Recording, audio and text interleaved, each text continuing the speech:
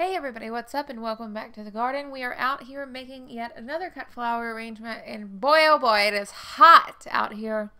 I'm really struggling, it seems, to make flower arrangements now that the hot weather has arrived, but we're just going to keep on going and do our best. The first thing I wanted to start off with are these Ben Aries Giant Lilac Zinnias. Now, I've been letting these bloom for quite a while now, so you can see that some of the petals are even kind of faded to where faded light to dark. That's just simply because these have been blooming in the garden for a long time.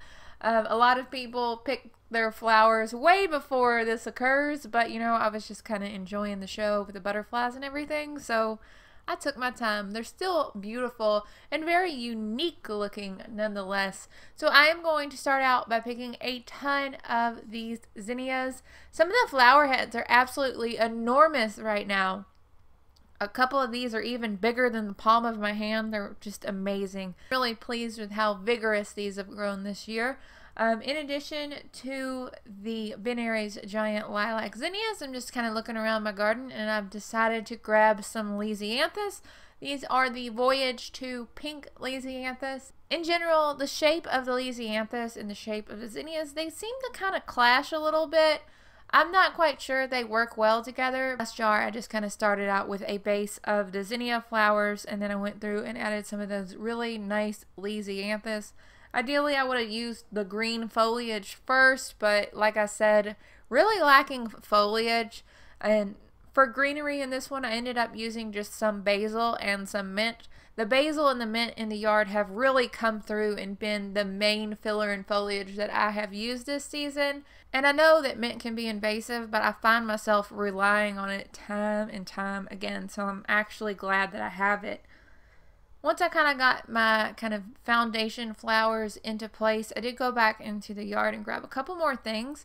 I grabbed some more of that Red Sea Azuratum. I don't quite remember what variety I planted, but anyway, I just kind of worked that Azuratum in there. I think it plays really nicely with the kind of purple pink hues that I'm trying to bring together in this one. After I've added all that, it still felt kind of empty, like it needed something, so I once again headed back into the yard and grabbed some of the Golden Giant Amaranth. Again, I had to strip off all the leaves because of so much insect damage on the amaranth. But I think it was just a nice color to kind of tie these all together. Overall, I think this one ended up looking fine. I mean, it's not spectacular or anything.